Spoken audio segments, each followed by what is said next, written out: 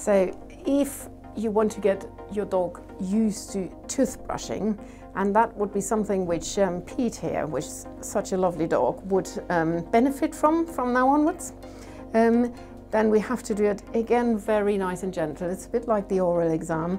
Don't force anything on your dog. If your dog is interested, go for it. If your dog tells you back off, give them a bit of space and time. But a good start of doing it is putting some food they like on a toothbrush, so they can actually get used to the idea, maybe it's not that bad. Maybe we actually put that in our mouth.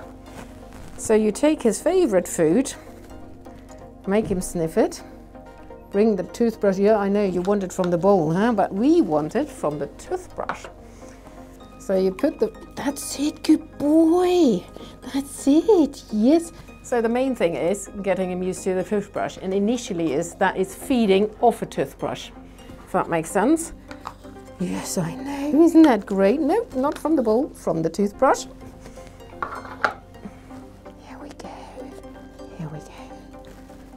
If your dog isn't scared of the toothbrush in itself anymore, because it has nice food on it, we go back to lifting the lip and gently brushing the teeth like this on the interface between gum and teeth with the lovely food on it, and afterwards making a bit of fuss. Yes, you did so well, that was amazing. Do you think I can do a bit more?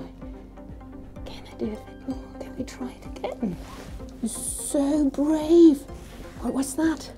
Was it good? Shall we do more? Let's try again. Let's try again. Yay!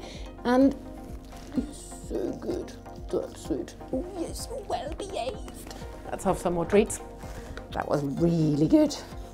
Really good. Yes, if you have the feeling he won't do it and there, make a fuss. You don't learn that in 3 weeks. It takes ages. But you will get there. And once you have the upper jaw, no, he doesn't want it anymore.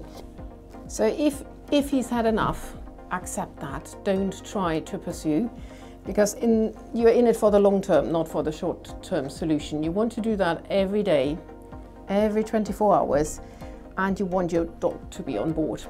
So with time, improve. He doesn't let me anymore, that's fine. Once you can do the upper jaw, try to go down to the lower jaw. It's a bit more difficult, but once you have mastered the upper jaw, you will master the lower jaw, and then do both sides and try to get further every day, tiny bit, step by step, until you can brush the whole mouth. That's it.